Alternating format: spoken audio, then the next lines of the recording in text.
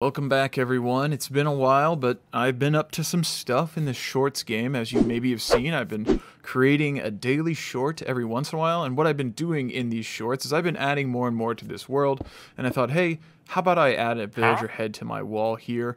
Obviously, if you want to know more what's going on there, by all means, go and check out the shorts. You'll understand a lot more, but for this situation, I went ahead and made one on the ground. That way I was able to use it as a reference when I was up here in the sky. Obviously, it's a little different doing it at a side angle than just visually doing it straight. So you'll see many times here where I'm currently in the creation. I'll look down and then I'll look back up and be like, ah, yeah, that's right. So for the color scheme, I did use a lot of terracotta here. You can see light gray is actually, to my opinion, much more of a brown. So that took a bit to figure out. Terracotta is then that off brown that I would be using. And then, of course, I would fill the rest of this in with that light terracotta.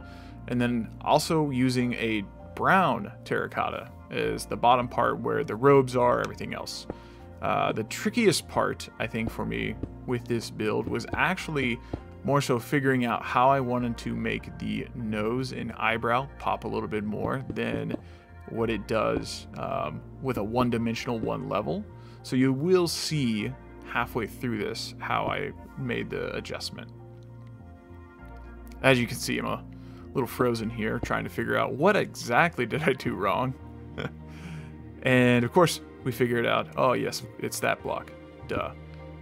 After this point, now that I got the frame outlined, it's pretty straightforward. I know I'm going to fill most of this in with then like the forehead texture.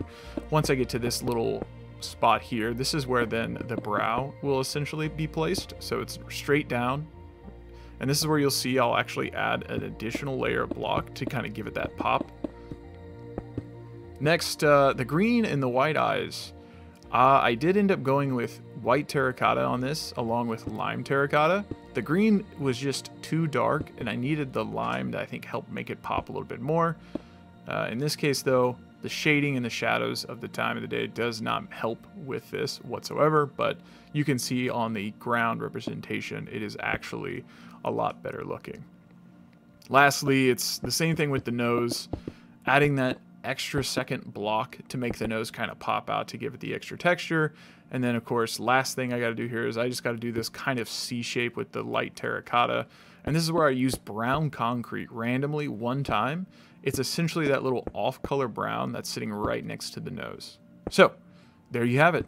There is the villager head, which has been added to our world.